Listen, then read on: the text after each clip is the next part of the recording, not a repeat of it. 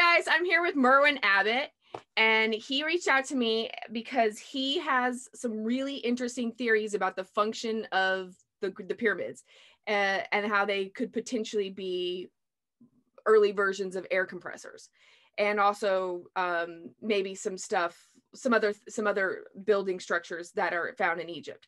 So I am gonna we're gonna listen to his theory and see what he has to say. And yeah, so also he works with stone in real life. Sometimes he's an artist and he does a lot of stuff. So what Merwin, why don't you tell us exactly how you came to this and like what all it is you do?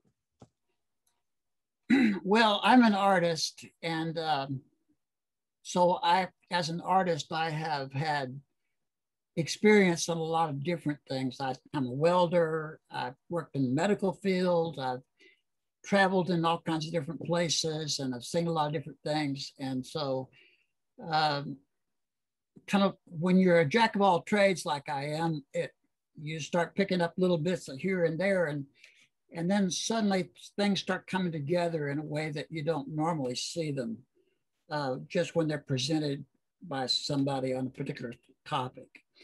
And so should I just start sharing with you my PowerPoint presentation? Go ahead. Yeah, let's try to do that. Yeah, so he put together a PowerPoint and he's gonna try to show us like how he came to this conclusion. Yeah, I kind of cover all this stuff in the PowerPoint, and so you'll see it, and it'll make sense that way. Cool. And if you're listening, this is one you might want to watch because yeah, it's got some visuals. Okay, so the subject is sandblasters and air compressors in ancient Egypt. And one of the things that's kind of outstanding or synonymous with this whole subject is the idea of bulls. And so I'll just kind of like talk about that for a second. The bull had represented the living creator, and I think that you would say that as Ptah or something like that, while it lived and became Osiris when it died, and was then referred to as the god Osiris. The death of the Apis bull symbolized the eternal nature of life. Now, so what a lot of people don't understand is that something as simple as a pencil takes 43 people from around the world to make it. And so that means somebody has to mine the ore that eventually becomes the metal. Somebody has to go out in the woods and cut the tree, and somebody else has to log it and bring it into the sawmill that makes the wood. So that's an example of what we're talking about today.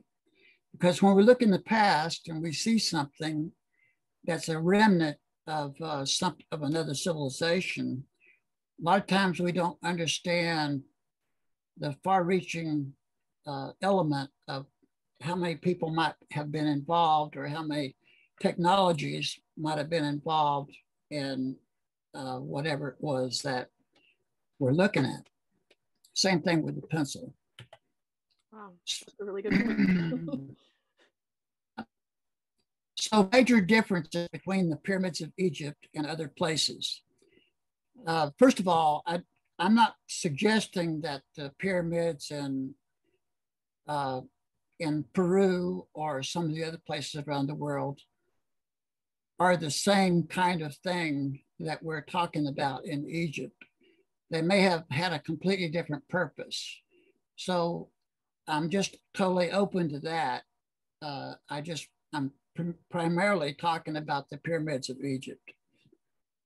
There is no artistic drawings inside the Great Pyramid or other nearby pyramids. If the pyramids were designed to be to house the dead, then why weren't a lot of mummies found inside?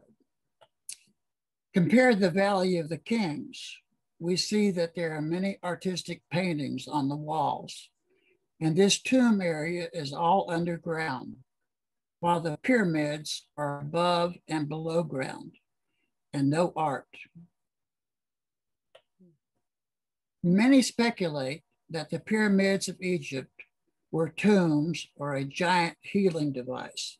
holding special vibratory energy that resonates in the key of A, or a way to transcend the world we live in, or possibly mirror the sky as a celestial observatory. And so we ask the question, are these concepts correct? They may be, but we need to not be locked into one way of thinking. If somebody tells us a certain story and say that it's fact, then just like saying the pyramids were tombs, then we don't think outside that box. We need to try to think outside the box. So I'm not an Egyptian expert, and I watch many YouTube videos by Brian Foerster of Hidden Inca Tours, Jimmy with Bright Insight, Ben on Uncharted X, Matthew Simpson of Ancient Architects, and also Nikkianajones. I was thrilled when Jimmy of Bright Insight discussed the Rikat structure of Western Africa. I knew of the structure from previous research, but the connection to Atlantis was fascinating and on point. During Jimmy's recent trip to Egypt, he visited the large unfinished obelisk that is at Aswan, and while he was walking around, made the observation that the scoop marks in the granite looked like they were made from a sandblasting. One of the things that I want to notice here about this this big obelisk, you notice the little area that's cut out. Can you see my cursor? Yeah, I can see your cursor. Mm-hmm. Yeah, and you notice the area that's cut out right here. If I was in a process of blasting sand or granite out of this pit, I would also want to have a way to wash all that out of there. And I think that that's probably why this channel was cut, so that the water that would be washing that out could be washed out, so it could wash out, could drain out. And so that's one of the things I want to point out there. Also, there's a whole lot of scoop marks, and we're going to look at that a little bit closer here in a minute. So now I'm going to go to this video. All right, Dolerite stone hammers. This is how they say they did it. Let's see what it does on rose granite. Maybe if I pour some water on it. Does that hurt your hands? How hard is that? It kind of sucks. It doesn't really hurt yet. It's not doing anything. Try doing a little grinding action. Dust. Well. Oh, this is a good shot. You're just chopping up dust. Now he is getting stuff off the edge. This is what we need, a whole team. Give these men some beer. They'll have an obelisk in a few hours. Oh my God. I mean, they are getting into it, but man, that was... Are you arthritic yet?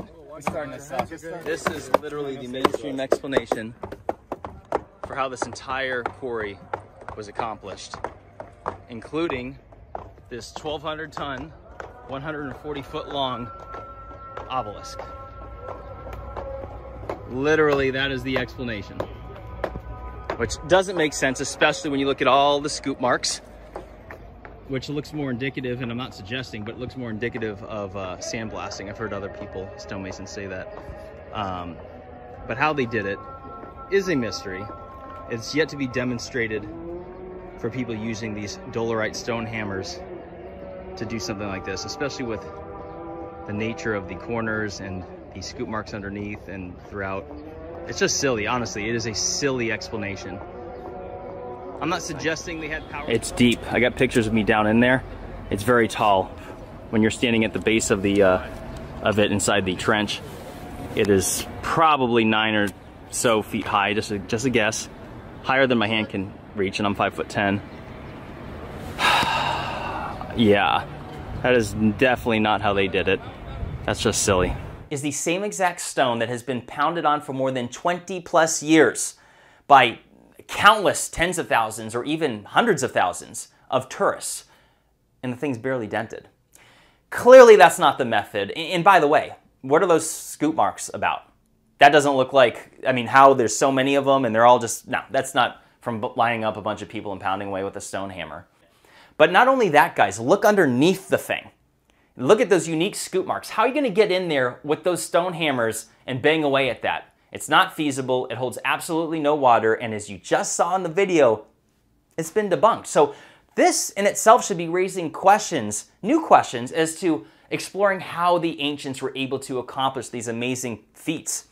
So several years ago, my wife and I were invited to the home of an older Amish couple. The man was showing me around outside, and he took me to a shed where he had an electric generator, which ran an air compressor, which pumped compressed air into a 500-gallon tank that looked like a propane tank. From the tank, a pressurized line went underground to the basement of the Amish home. The air ran a washing machine. The reason that I bring this up is most of us have never even experienced something like that. And so I introduced it as to make the point that here's somebody that's compressing air, and they're using air to accomplish something that was normal for them, washing clothes. Ancient Egypt had available the basic elements of wind, fire, water, and earth. There is plenty of evidence that ancient Egypt was much more fertile and lush. It is just as likely that there was a lot of sand also. High winds coming across the desert would kick up the sand and erode surfaces. This is something that could easily be observed. Even today, there are places where cars are sandblasted with high winds in a windstorm.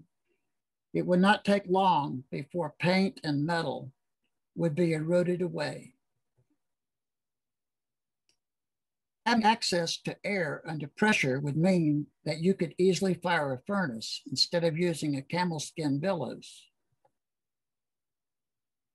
This is an example of Egyptian sword makers, what they can do with their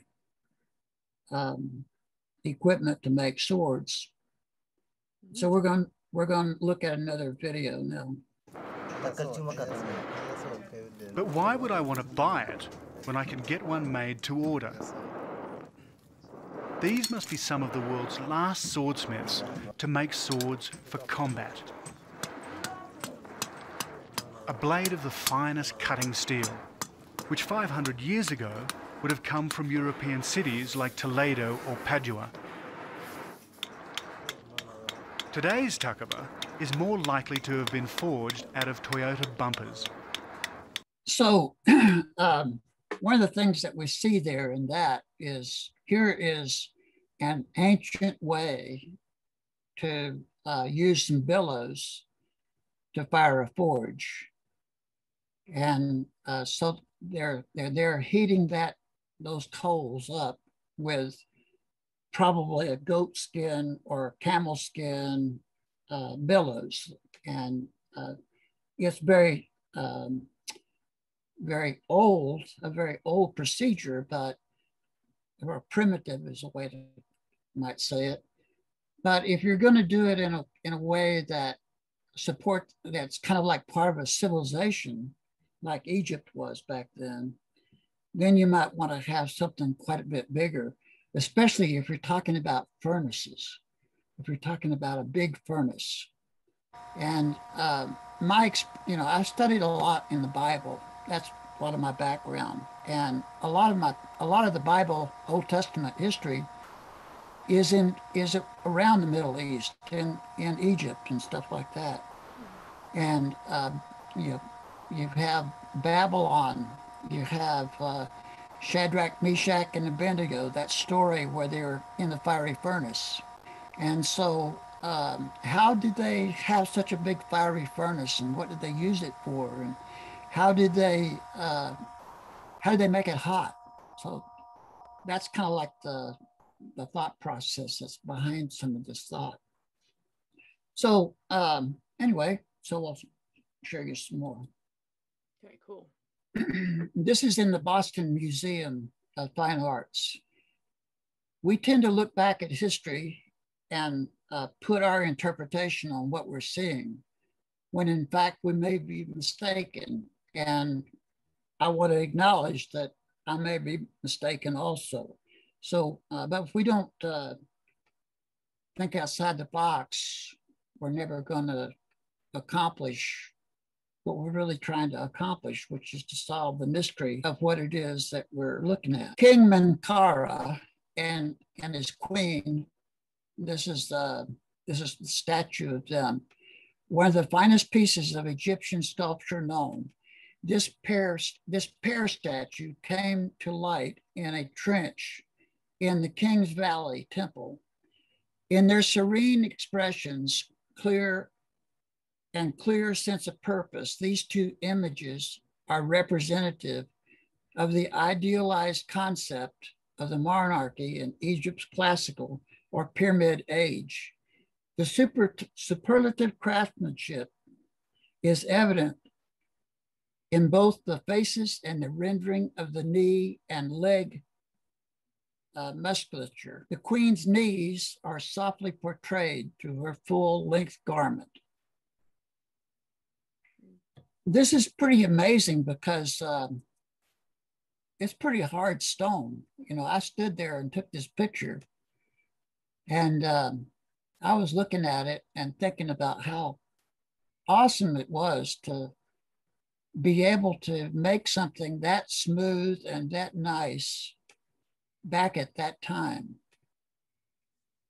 But, you know, obviously I did not have the same thought awareness that I have today. That's probably a little over 10 years ago that I was there visiting that place, the museum. We may be more technically advanced, but we've lost knowledge. As an example, how many kids graduate from high school or college with experience at growing enough food to sustain them for a year from their own life-giving garden? 0. Yeah. And you think about how many kids are growing up in the cities today. They're just totally dependent upon big agriculture to bring them food from the field that's been sprayed with all kinds of chemicals and all that stuff. And it didn't take very long for that to happen. It's just one generation, basically, because our parents and grandparents did that. So water, here's another interesting fact. Water cannot be compressed, but water can be used to compress air. This is another one of the statues in the Boston Museum of Fine Art. This is Amenhotep II, and he was the 7th ruler of Dynasty, best known as a warrior and athlete. He appears here in a worshipful pose, kneeling, holding a round offering jar in each hand. Offering to the gods was one of the king's primary obligations. Doubtless, the statue once stood in a temple, offering to the god in perpetuity. So now we're going to watch another short clip.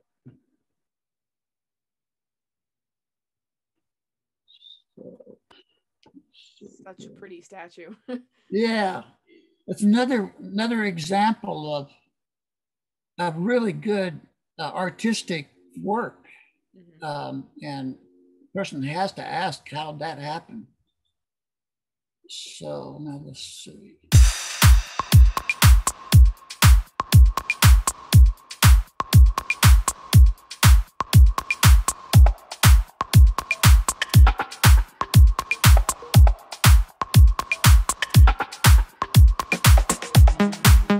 Now I'm gonna kill some of the volume on this.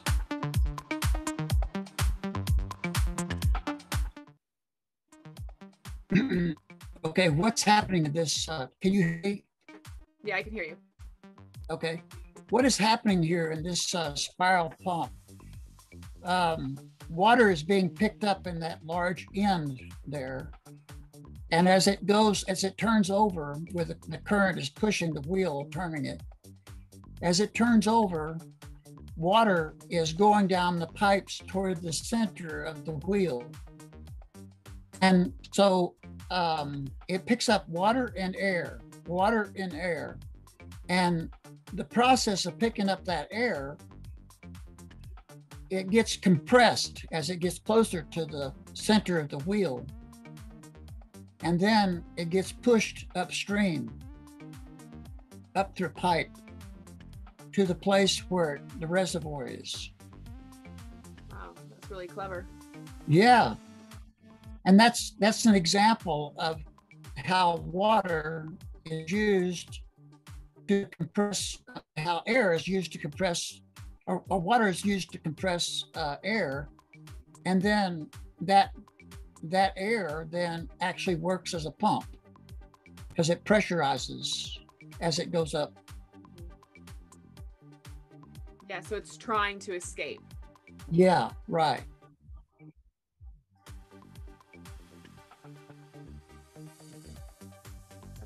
Awesome. It's pretty interesting technology. Ancient Egypt experienced a lot of seasonal flooding, helping to make the Nile Valley very fertile. In 1906, the Aswan Dam was built to generate electricity and to control the flow of water.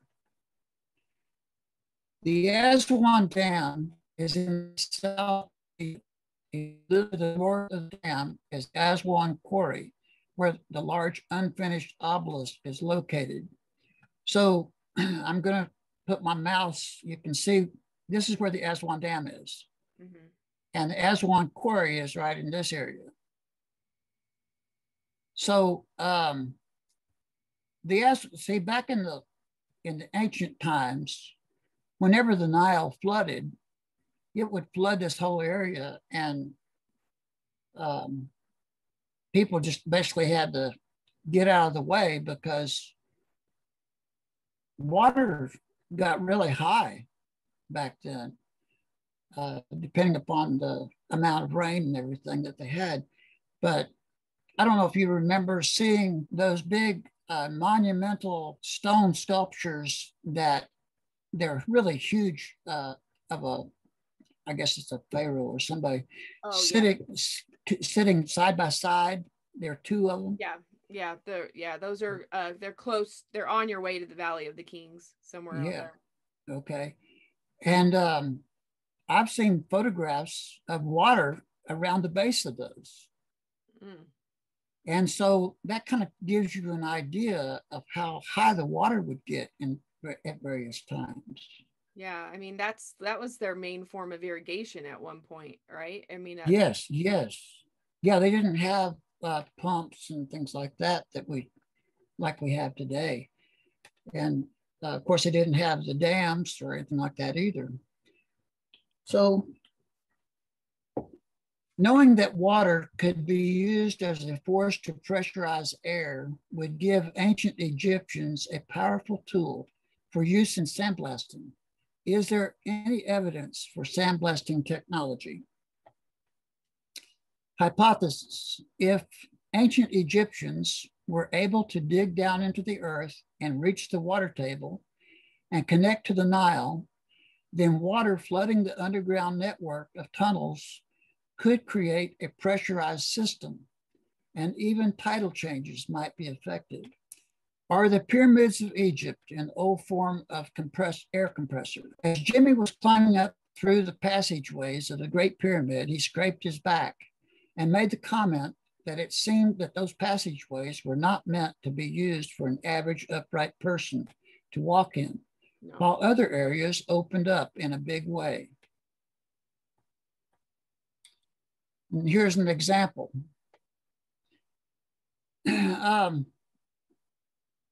Over here is where the Osiris shaft is.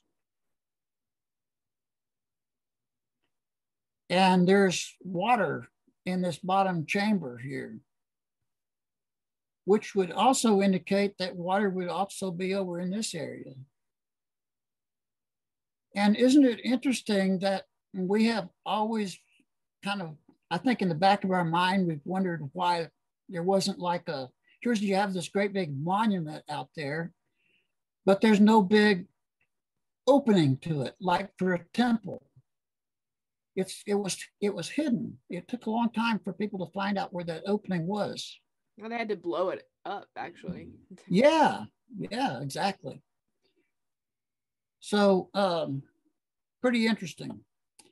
Now this is what the Osiris shaft looks like, and it goes down about 100 feet into the ground. Over here, it points out it's 30 meters down, so that's about 100 feet. And there's these little cubby holes here. We don't really know what they were for, other than they've got some boxes in there that I guess there's never been any kind of mummies been found in them.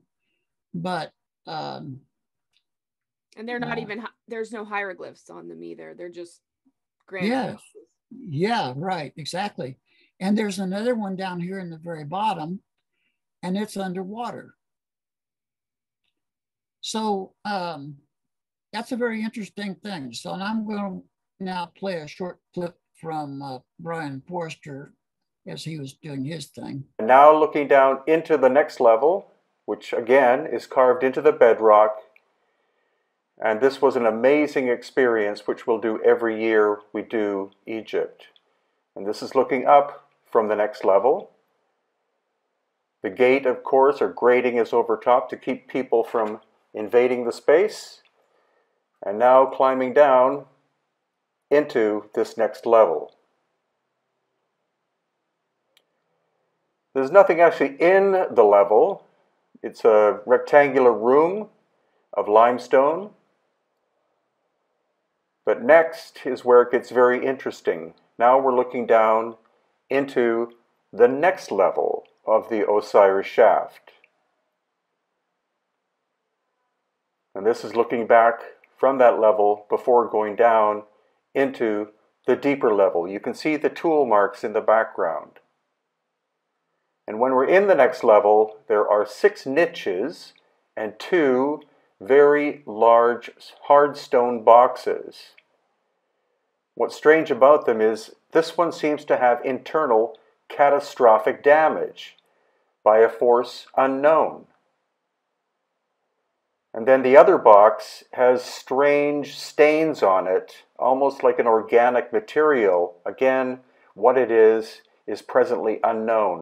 And now looking down into the final level of the Osiris shaft. And when we get down there, we'll notice here is Yusuf Awiyan standing on top of a submerged giant granite box. And the water here is crystal clear. Very amazing sight, astonishing to experience. Pretty amazing, isn't it? Yeah, and that's really amazing that the guy went into the water. Yes. One of the things about this is, as you saw those big openings there, I'm not answering how it was that they cut these big square channels down into the earth. I'm not addressing that. I'm only addressing how an ancient air compressor might work. And obviously, if you could accomplish that, then there would be some other things that could happen as a result. But what we see here is we see these great big square channels that are cut not only horizontally, but vertically down into the earth for some purpose. And I don't believe that it was for the burying of somebody. Yeah. It doesn't make sense. And there's no artwork or anything to indicate that this was any kind of a person of significance. As an example, to explain that, we've already seen some sculptures of some of the famous pharaohs. So if they're going to go to the trouble of making a nice sculpture to memorialize them, it would seem that they would also, if they were going to create a shaft like this and bury themselves in it, that there would be some indication that it was them.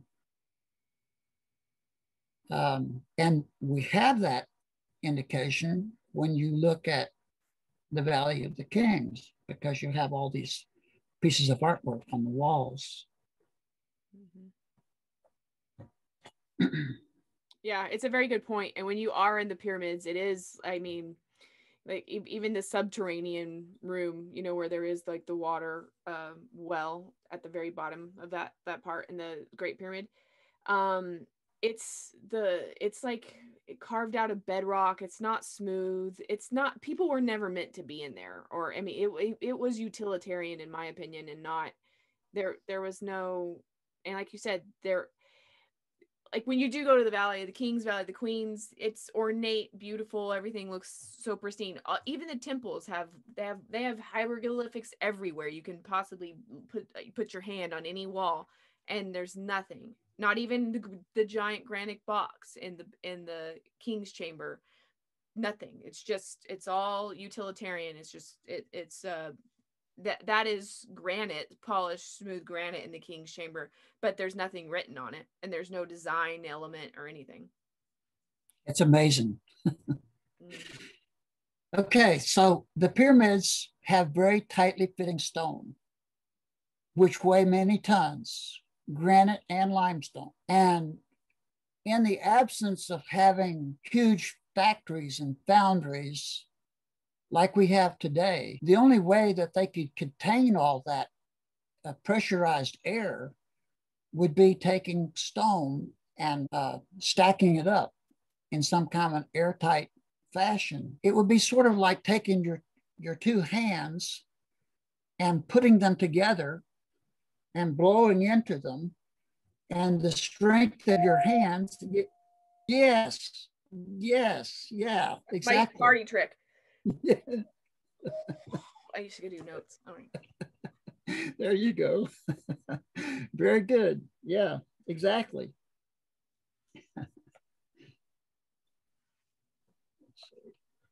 It would be necessary to have a way to contain the air in order to compress it. Is this the reason there is no easy and open access to the pyramids? In one of Brien Foerster's most recent videos, he takes us through a tunnel under the step pyramid and ends up looking into a massive chamber inside the step pyramid. Now this is where this is the step pyramid, and we notice that there's all kinds of ancient architecture around it. And it would indicate to me that here again, you have, I would consider even a giant air compressor to be like a power plant, because you could come off of that pretty much like the Amish people that have a washing machine. You could use that air for doing different things. And so you have these structures around. We don't exactly know what they're for. I'm sure. Go ahead. You see those little, you see that, okay, right next to the step pyramid, how there's it looks like there's the little foyer area, but there's all those little, yeah, right there. So I don't even know what that's technically called because it's differently labeled on different stuff, but our tour guide, Muhammad Ibrahim, called it the hospital. And so it looks like there would have at some point been, wherever those structures that are still there, it looks like there was a little courtyard, and then they were mimicked on the other side, but those structures are now gone on the other side of it. Not on the other side there, but on the, like where the structures are. If you look like on the other, like across from them. Right here. Yeah, there's only like one that remains across from it.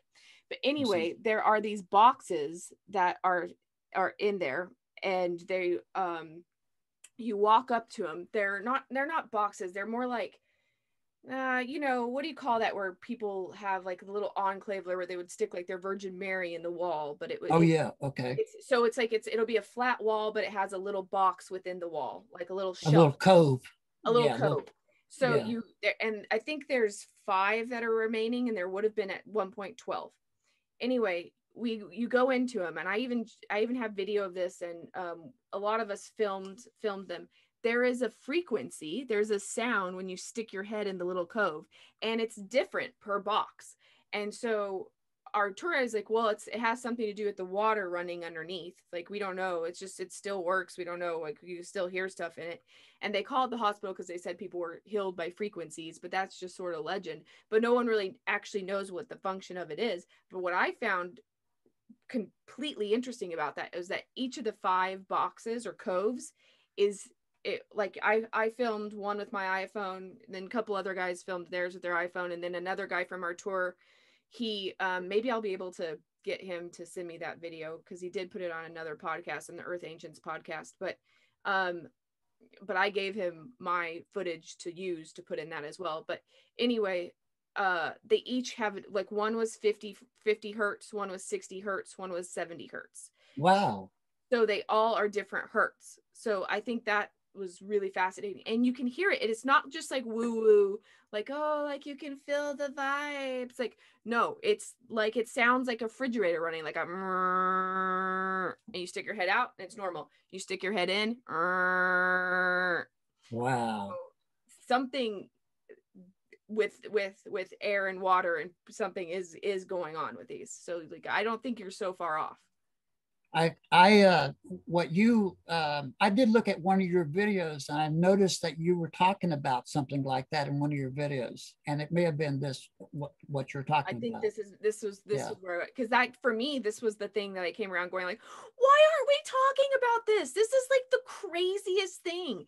It is so crazy that it still has different frequencies. Like, I don't know. I'm still like, for me, the next time I go to Egypt, I'm gonna be getting like a really nice recording device and sticking it in each of them and letting it stay there for like 10 minutes, and then gonna compare. I mean, I have plans on how I'm gonna study what's going on with this. Like, that's not okay.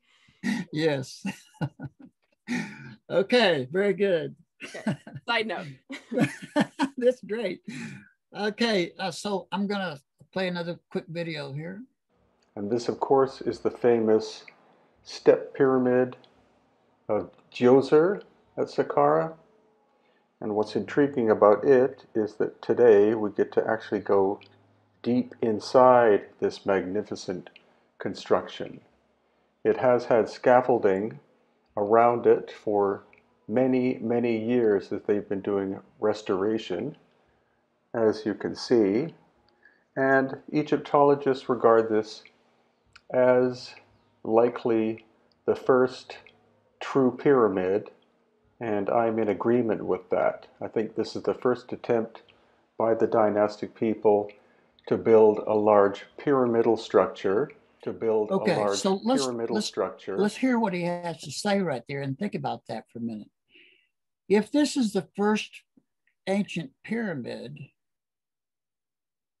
and it would kind of indicate that, I mean, here's all this rough stone. I mean, small stuff. Yeah, it's not megalithic at all, like the Great Pyramid. Yeah. And so it's like maybe an experiment. Let's see if we can make this work, you know? Mm-hmm. And so you hear they put all this stuff together and made this big thing that, you know, here's all this weight right on top of the middle of this. Right on top of it. Have you ever been inside of it? When I went, we weren't allowed inside. They had closed it off. I went around it, but no, we weren't allowed to go inside at that point. Did you see his video about this? I did. This is an amazing video. Okay, cool. All right, so. And the Great Pyramid and other 2 massive pyramids on the Giza Plateau are much, much older, constructed by a completely different civilization that obviously had very advanced technology. So So you can see the construction technique here is relatively simple, with blocks that one or two or a few strong men could quite easily handle, and then lots of mortar used in its construction, in comparison with the Great Pyramid system, where you have very little, if any, mortar used in the construction. So we got to walk around the entire structure. Here are two curious circular holes that go straight through the stone, not necessarily examples of advanced technology, but quite curious. And where we're going to go is right to the very core, the center of the step pyramid itself.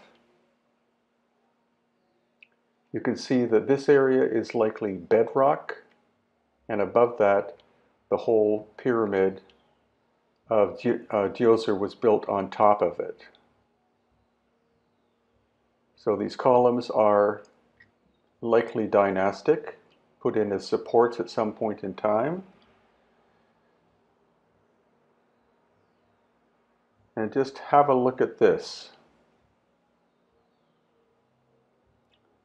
There is the subterranean aspect of the step pyramid, and people there for scale. Now we're not sure how far down this goes. I have heard stories. You see this giant granite box at the bottom, which is likely recycled stone from an earlier construction. And when the camera goes up, you can see that the step pyramid was built on top of this subterranean masterwork. So there is the box again, quite massive slabs of granite, but I have heard stories that in fact the underground system here goes much, much deeper than what we were able to see on this day. Pretty amazing. Very amazing. Yeah, I mean, and I have also heard stories that so if you were driving by a car, Saqqara that's where the step pyramid is in Saqqara. Saqqara is about 30 minutes by a car from Giza Plateau. And there are rumors that there's tunnel systems that connect the two. Wow, interesting. Mm-hmm. See, that just says a lot about the effort that they went to make something like this work. It had to have been some type of a mechanism, a machine of some type. Yeah. It would seem like that. Yeah, I think so too. And I think a lot of times we look at, like, it was a really good point you made earlier about how we look at things through our own lens.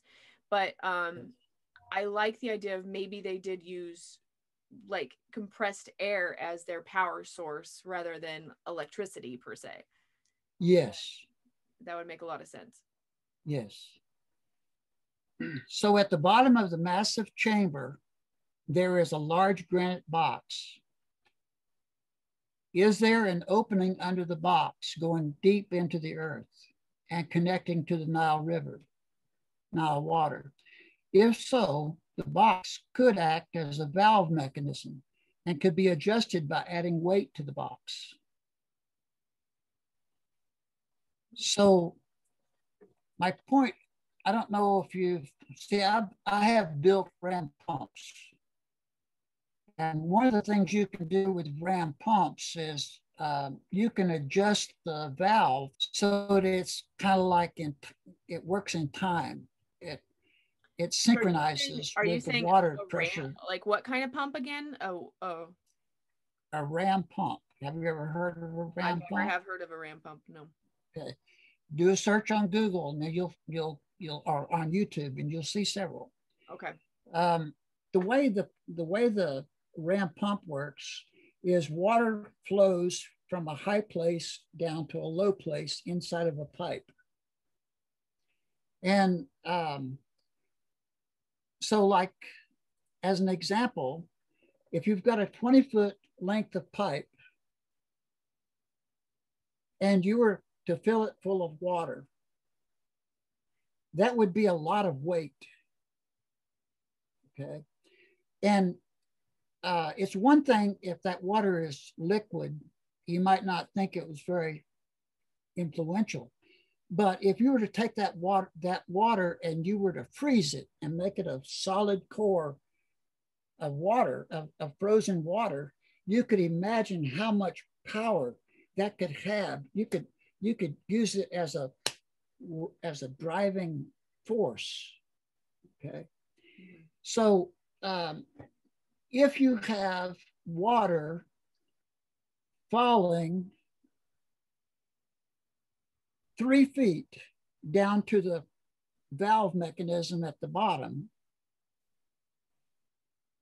you can take that 3 feet and you can pump water 30 feet up.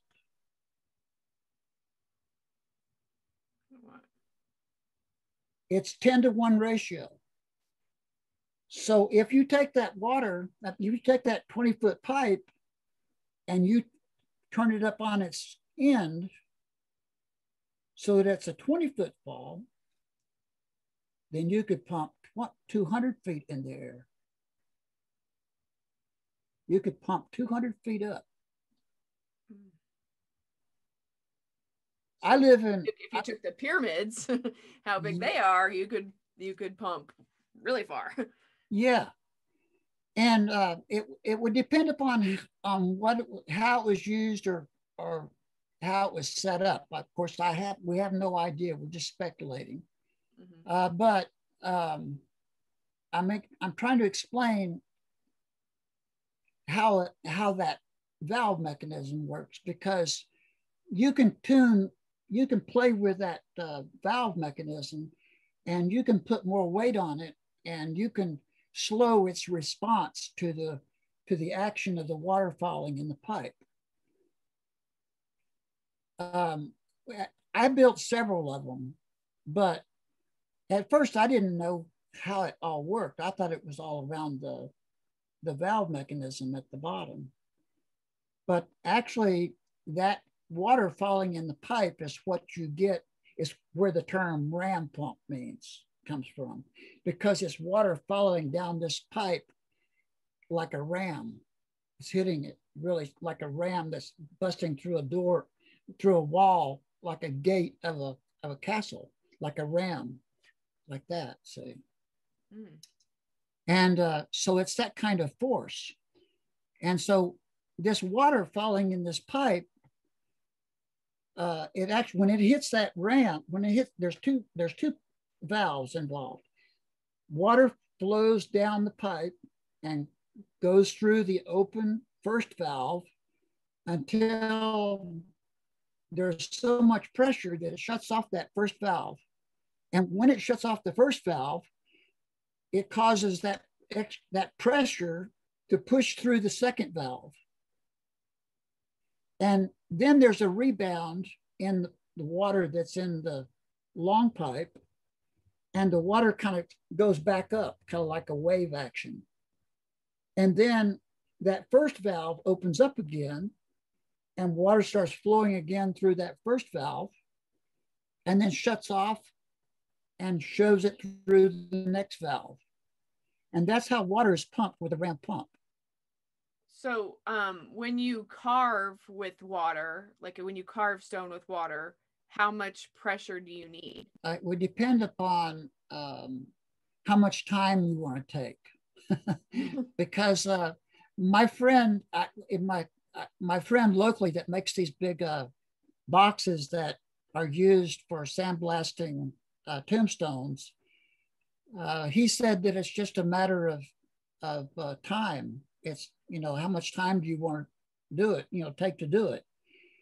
And so like you could do it with water, or you could do it with water and sand. He said, and I'm going to kind of go over that point towards the end of this segment because it's on the PowerPoint presentation too, but we'll get there. And so let's go back to that and we'll see the next part. Okay, cool. So at the bottom of the massive chamber, there's a large granite box. Is there an opening under the box going deep into the earth? I don't know this, so that would be something that's a mystery at this point. and connecting to the Nile water? If so, the box could act as a valve mechanism and could be adjusted by adding weight to the box. So that would kind of like, might have some effect on what could happen. Well, I do know they have unexplained flooding that they don't quite know how to account for. And that must come from the water table levels. So yes. Yeah, that makes sense. What was the real purpose of the pyramids? Tombs for pharaohs would be great fodder for a mystery story. A vibratory system for healing is great for bringing tourists. Who would want to look at a huge pile of rocks that was an ancient air compressor?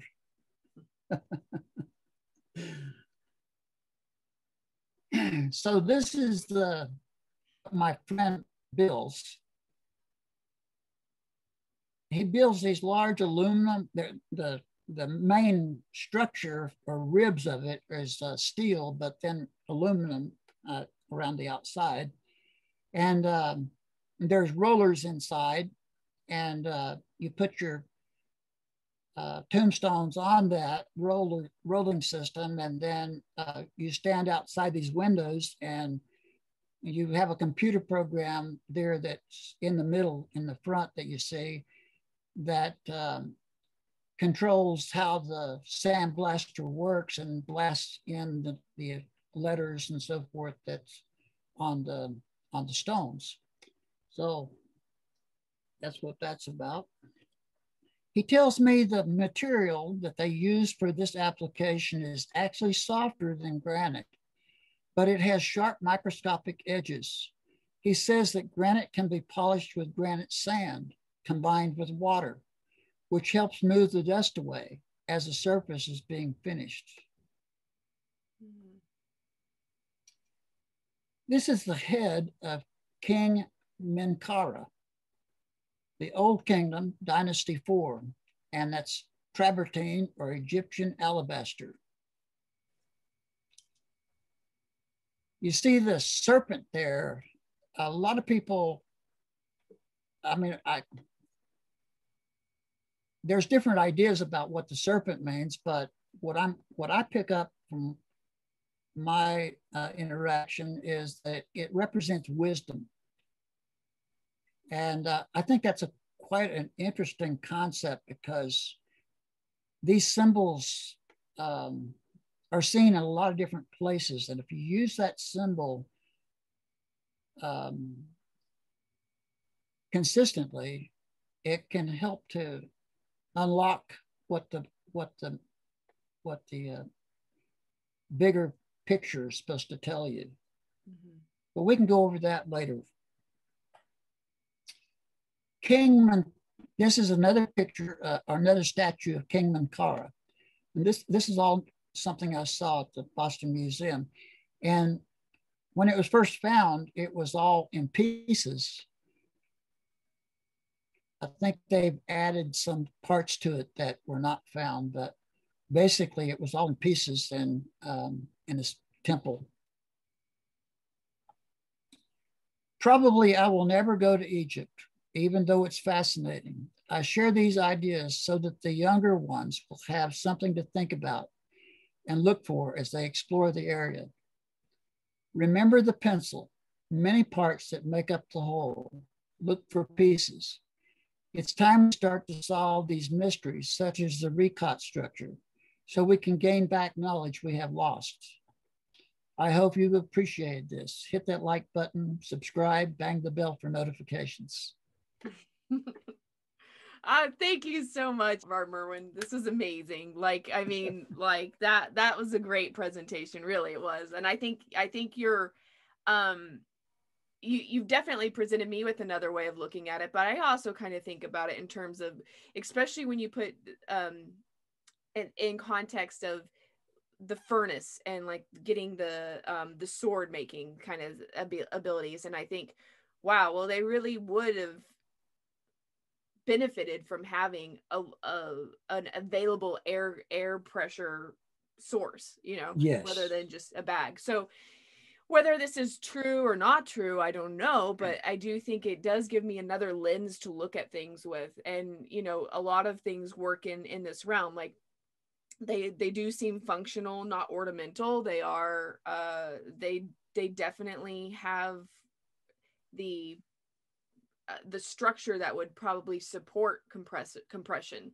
So yeah, I mean, like a lot of things about this really do make a lot of sense. And there's a ton of stone carving. So, and the scoop marks, it's not just the Aswan quarry that has scoop marks. Like I could inject a bunch of photos of other things that I have like, there's that weird little ice cream scoop thing on the back of a lot of unfinished stones, like wherever they did, like that's how they, even when I went to the Serapeum, Serapeum, the Serapeum, they have some of the, there was, it, you know, they're those big boxes that also don't, most of them don't have hieroglyphics or anything on them, and there's never been bodies found in them. They're just some random, really another crazy mystery to look into. But the rooms, the bedrock is definitely looks like it's kind of scooped out. It's like an unfinished weird look. So I don't know. This is definitely food for fodder. Yeah. You know, and when you look at that chamber inside, who would have thought going into the middle of the step pyramid that there would be that huge chamber? Right. And, you know, that's not open to the public to go down there and explore. It's just not. So that is, I mean, that just makes me want to go so much more. Yes, I get you. I definitely understand that. And, you know, you look at that and you think to yourself, why would they have such a big opening in the middle of that? Yeah. It's, I was reading, I just interviewed him the other day. His name's Jared Murphy, and he has a book called It's Not Aliens, Worse Is Us. But he used as an example in the end of his book, like he took a picture of the inside of the Chernobyl nuclear reactor, and it's this beautiful circular, you know, concrete chamber with all these weird squares and stuff in it. Okay, well, fast forward 1,000 years from now, when the place has still been abandoned because of the nuclear reactor meltdown, and if people, like, without any context, come up to it and they'll be like, oh, this is a beautiful place of worship and temple. I mean, right. You know, I mean, I feel like we're kind of maybe doing that with this. Yes, exactly. Yes. Yeah. And, you know, you know, people, their mind goes to the idea of, well, I'm not religious, but I'm spiritual. Okay. So we'll look around and we kind of look around for things that might identify with previous generations to indicate that they're spiritual too. Well, this is a building. It must be a temple. Right. Yeah. So, I mean, that's the big academia, like, fault is, I mean, I have a master's in art history, and all it is like, oh, this little figurine this is for fertility. It's like, well, they sure must have liked their little statues for fertility quite a lot, because there's, I mean, if a female representation has boobs on it, on any kind of little sculpt, fertility. I mean, it's just the most bizarre way in which we think about these old people. It's always ceremony and ritual and temples. Yes. And fertility. It's just kind of crazy that we really do think of them as like cavemen knocking on stuff, and that's not necessarily the case. Yes, you're exactly right. Well, is there anything about what I presented that you think, let's kind of brainstorm about some of that? I do know, I did like the like when you emailed me, you talked about how to get like those smooth surfaces on stone, they would put like I think you said maybe like a leather skin, and then do the water on top of that. So, oh, you know what? I forgot to throw in another video. So I'm going to show you something. I forgot this. We're going to do one more. Okay. So what we have here is a black 12 by 24 marker, 3 inches thick, and today we're going to show you how we do a traditional sandblasted stone. So what we're doing now is we're applying a rubber mat stencil to the top of the stone.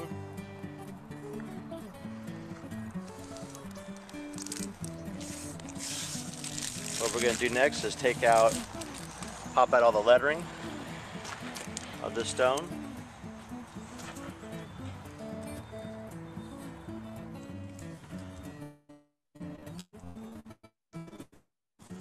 So what we're doing now is that we peel out the cutout area of the lettering and the design graphic. This design happens to be the Mother Mary. So what we're doing now is peeling the letters out. As you can see here, we've taken the rubber mask off the stencil for Mary. Now it's as simple as peeling out the letters here. So now you can see here we've got all the letters peeled out and the design. And we're going to get ready to sandblast this. And what we do is we use sand at a high power at a precise nozzle coming out, and that erodes away the black area of the stone there. So you'll see that next.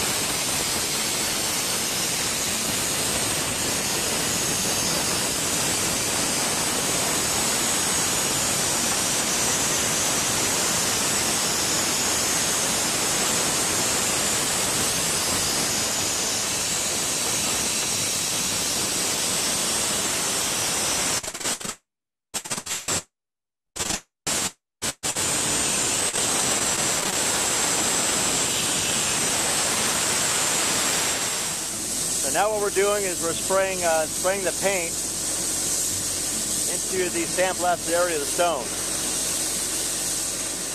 So we're going to peel the stencil off of the sandblasted stone.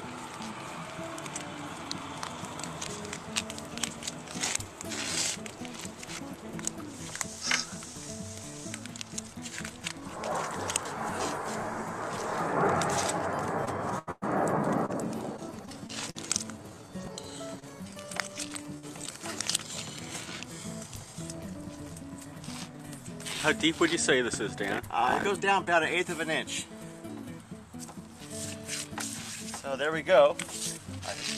So here we have it, guys. Finished product, sandblasted stone. As you can see, the stone looks great.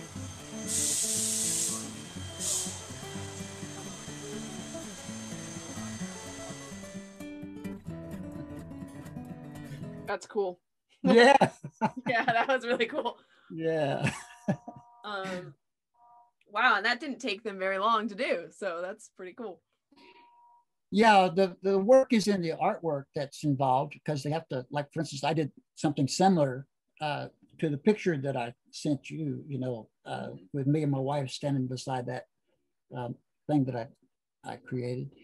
And so you take that film that he put over it, it's kind of a rubber mat with a sticky back to it.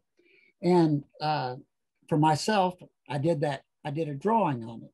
And then I went back over it with a razor blade and cut all the lines where I had drawn, and then pulled them out. And then I took it back to the monument place here locally in town, and they sandblasted it for me. And they just took the surface layer off. It wasn't a very thick piece. They didn't want to bust it or anything with the pressure. Mm-hmm. So they just took the glaze off of it. And so, but when you look at it, you could see everything that I had done on it. And it was interesting because whenever it rained, it kind of disappeared. But when it dried out, it would come back pretty easy to see. Yeah. Very cool. So that's kind of helping you to understand how I've had all these different experiences that caused me to start realizing that there's something to that idea that it's sandblasted work. that's involved there. It may be sandblasting with water also, which water would help to move the elements away, you know. Just depends on what it is that they were doing, but they had plenty of sand, it looked to me like, in Egypt. So yeah.